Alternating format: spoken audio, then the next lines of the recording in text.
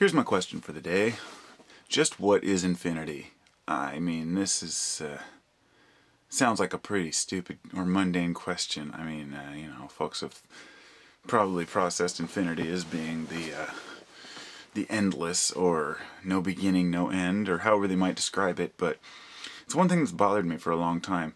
You know, with all the videos I've made, I really don't talk about ghosts or I mean, I've talked about afterlife and stuff, but I don't specifically talk about ghosts or the carrying on of the actual human form. And the reason why is because I distance myself from the ghost hunters and people who are into spirit and whatnot, because they tend to be a little, and I don't like to stereotype, but they tend to be almost as arrogant and cocky as some of the extreme religious folks that I've seen. They almost have this matter-of-fact attitude about, well, that's a departed soul, and they haven't crossed over, and this is what they have to do, and this is what they have to do.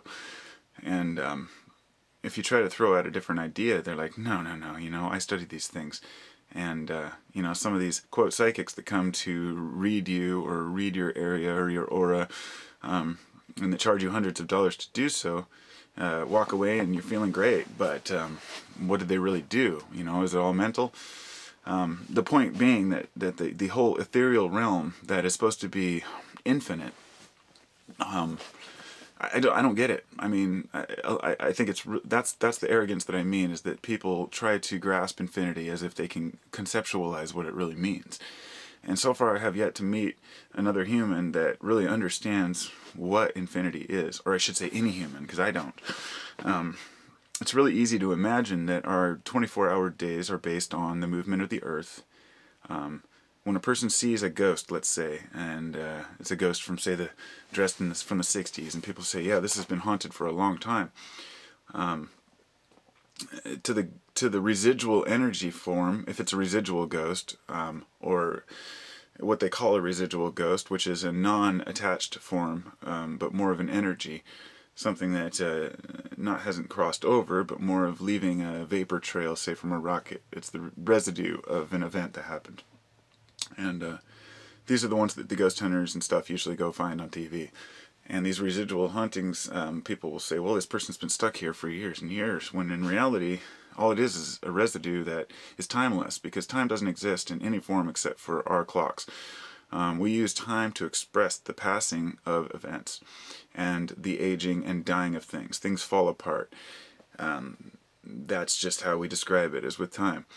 Anybody who's done a little bit of research on time knows that at one time the days would have been shorter. If you were to take our clock back 10 million years, let's say, and try to use it, it wouldn't work. The days were, shorter, I believe. Anyway, it doesn't matter. The moon was closer to the earth, the moon spun faster, and it had more of a gravitational pull. Things have always been different. And at the very, very minuscule part of the timeline that we're at, we describe it as time. And I really want to understand how this whole timeless, born out of nothing, go into nothing works. And it would be a loop.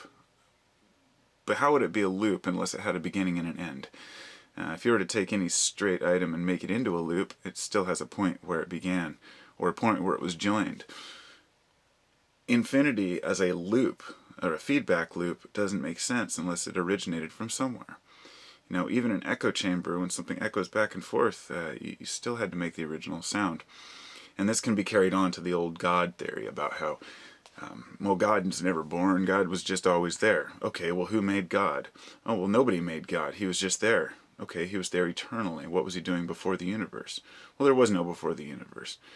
It goes on and on and on, and once you get into this realm of conversation, people really don't have any answers. That's when they get at this pursed lips look, well, that's just how it is. And that's what steered me away from religion, I think, was the people trying to explain God as a separate entity that created the universe rather than being the universe creating itself. But the concept of infinity, to me, doesn't make any sense. Still, to this day, I've tried to process it my entire life. What is infinity? How can something go on forever? How is it possible to go on forever?